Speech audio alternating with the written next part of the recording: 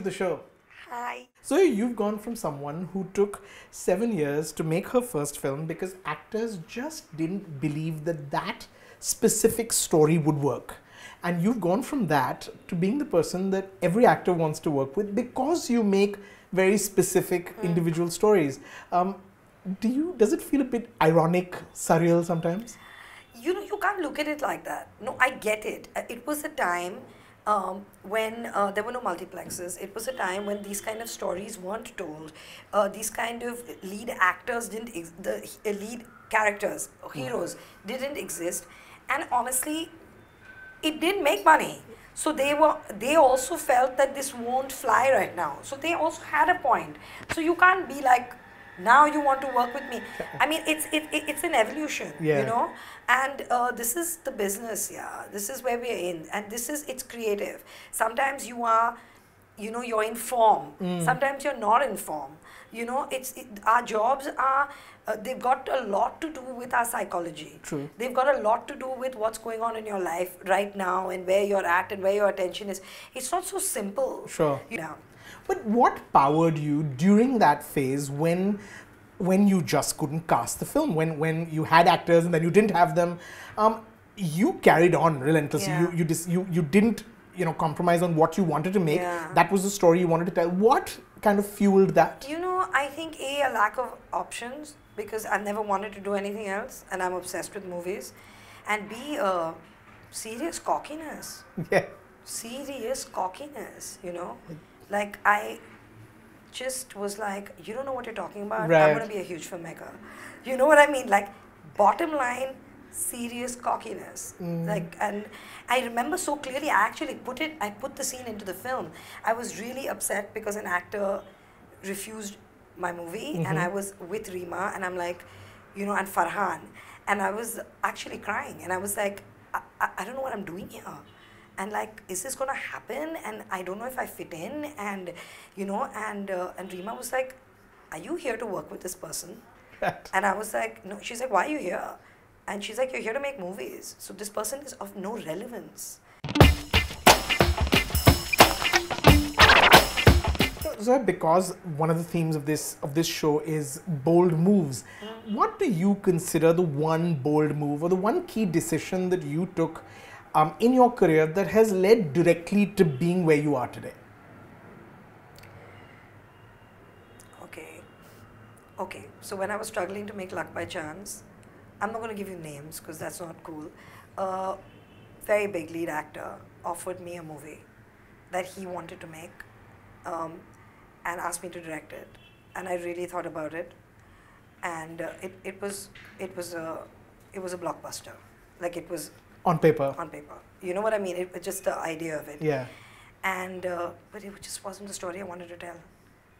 And I really thought about it. It was a massive decision. And I was like, my first film can't be about you. It has to be about me. Right. So, and I had nothing at that point, you know. And so I didn't do it. But I think it held me in good stead.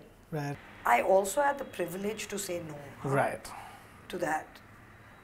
Yeah. I mean, I won't call it such a bold move. I mean, it is bold on one level, but I had the privilege because I was working. Right. You know, I was working as a casting director, I was working as an assistant director, so I was making money. Right. Like, I was working, I had a job. Right. You know, and I don't pay rent. Yeah. I have a house from, you know, with my parents. So I was. Yes, it was. Like, I was saying no. It's so pretty, yeah. Directing, but I wasn't on the street. Right. So maybe if I didn't have anything, I don't know if I would. Right. Do you know what I mean? I don't know. What you're saying. Yeah. Yeah.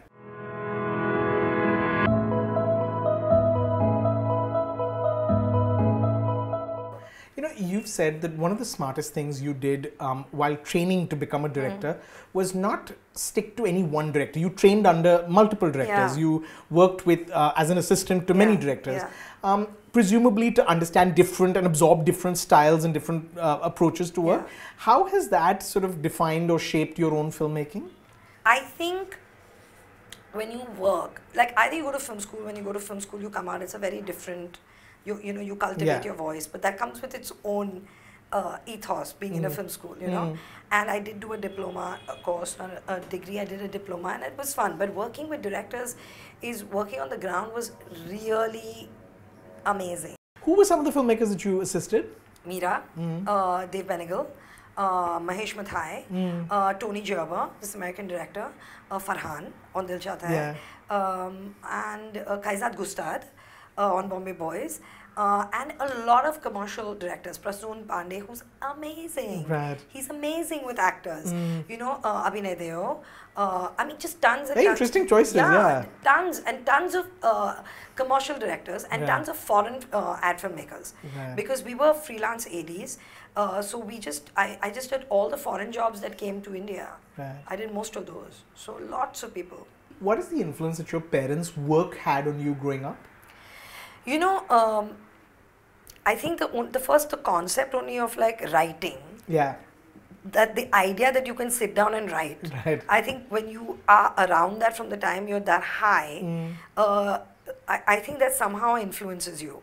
You know, that write anything.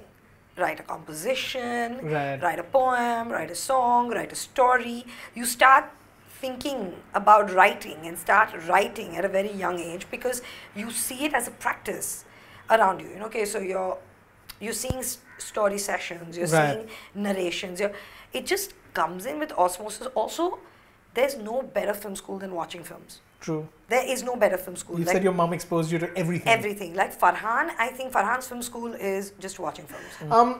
What does success mean to you? Is Luck by Chance the film that didn't necessarily do very well at the box office, and yet it's a film that people hold so dearly to their hearts.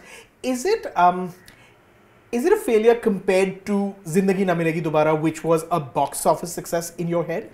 No, I don't think so. I mean, Zindagi got made the way it got made because of Luck by Chance. Sure. You know, and it's weird because it may not have, but like someone like Katrina who didn't know me, and Katrina was a bona fide box office superstar, you know, and she was like right there, and she's very commercially oriented and wired, and she called me and said, I want to work with you. Right. And I was like, really? And she said, I really liked your film, and I think I think you're a great director, and I'd like to work with you.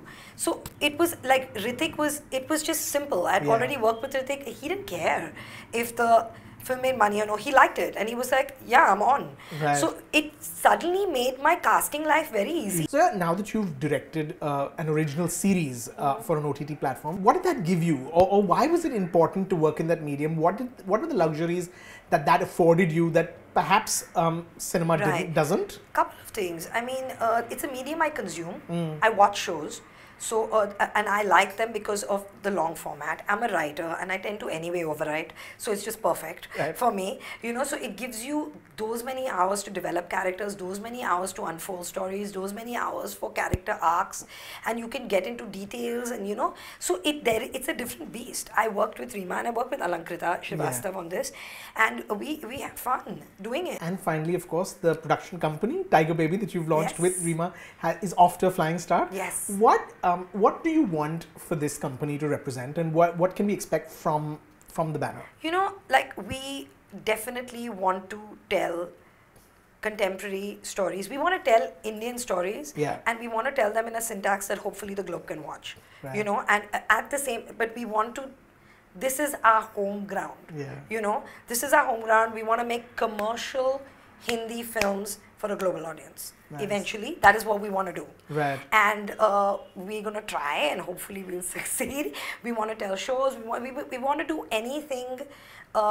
We want to tell stories. We want to make documentaries. We want to make long format shows. Content that's interesting, and films that come out of India that hopefully can be a wider audience. That's commercial films out of India. Zoya Akhtar, many congratulations. Thank you for a wonderful film. Thank you for wonderful content coming out of the company. Looking forward to lots more. Yay, thank you so much.